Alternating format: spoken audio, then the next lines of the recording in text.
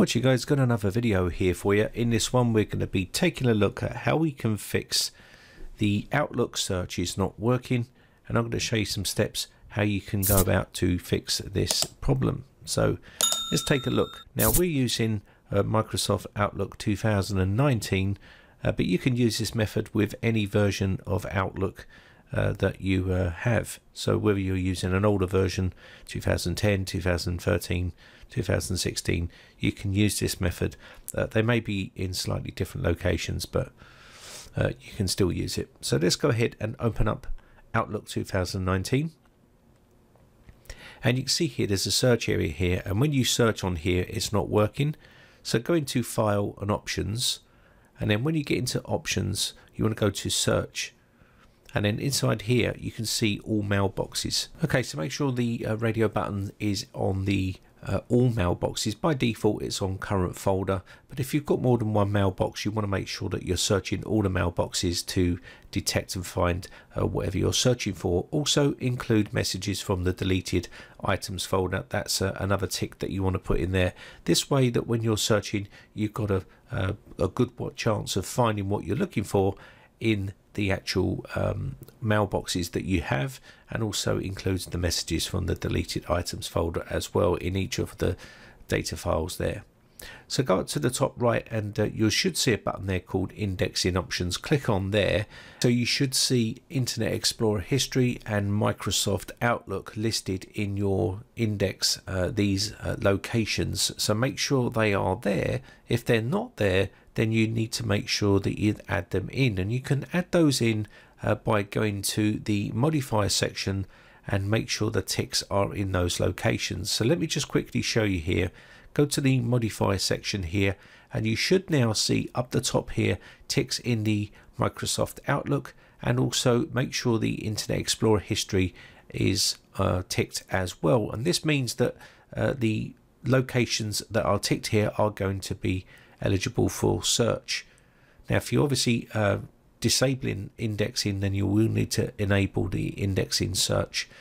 Now if you've disabled the indexing search, then you're not going to be able to search for anything. So go into Advanced now, and then you can click on File Types. Another thing to do is make sure that you are clicking on PST files here. Make sure it's enabled. So go down to where it says PST and look for it. If it's not listed there, you can add it to the extension list. Now I know a lot of people do disable the search index, but you shouldn't do it because it's a really useful way of searching for content on your machine. So you can see here PST is ticked, and that's important. If it's not there, you can just click PST and click add, and then make sure it's ticked, and then OK and reboot the system, and hopefully it will now search for PST content. Now once we get back to the indexing options, go back into Advanced, and on the indexing settings you should see here Rebuild, Troubleshooting, Delete and Rebuild Index. This will rebuild the index and obviously detect a lot of stuff on the system, which helps you search and find stuff. So do a rebuild of your index, and once you've done that, reboot the system, and you should then hopefully be able to detect any sort of old emails that you may have created and stuff like that. So you can see here 30,461 items were indexed, and that's important. Okay, so now you can close off your Outlook and go down to the search box and type here Control Panel.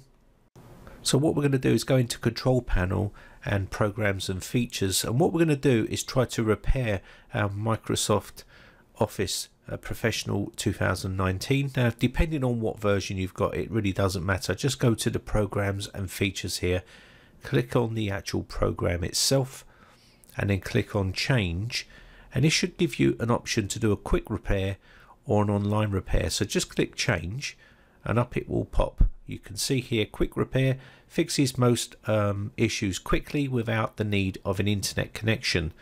So this is the one here that you're going to need to run, and click Repair down the bottom. Now if you've got online repair, you will need an internet connection for this one, and it takes a little bit longer to run, but it does some different repairs. But do the quick repair first because it's quite fast, and hopefully that will resolve a lot of your problems. Now from here what you can do is go into the Explorer here, into the C drive, into Program Files or Program Files times x86. Mine is in Program Files. Go into the Microsoft, then into Root, then into Office 16, and inside here what you're looking for is the repair tool. So we're going to come all the way down until you should see scanpst.exe. You can run this as administrator, and now you can browse for your actual mailbox that you've got, and this will obviously run a check on the mailbox to make sure the mailbox is working fine. So we're going to click on our mailbox here, click open, and this will add it to the path there. Now you can click on start. It will try to repair your actual mailbox there if you're having issues with the mailbox. Now if you've got numerous mailboxes, you may need to run that on all your mailboxes to make sure they're not broken. So what we're going to do next is go into File, then come down to where it says Account Settings, and you can see here inside here you've also got a little repair tool here which you can run on your account if you need to. Okay, so there's a little repair button right there as well. Now you normally only need to run the repair tools when you have some sort of issue with your mailbox or some sort of corruption, and that will try to fix it. Okay, so go back down to search and go to GP Edit and open up the GP Edit tool. Here we go, local group policy editor. Open this up, and what we want to do is go to user configuration here, and then we want to come down to where it says administrative templates. Come down to where it says Windows Components, and inside Windows Components we're going to look for the search feature.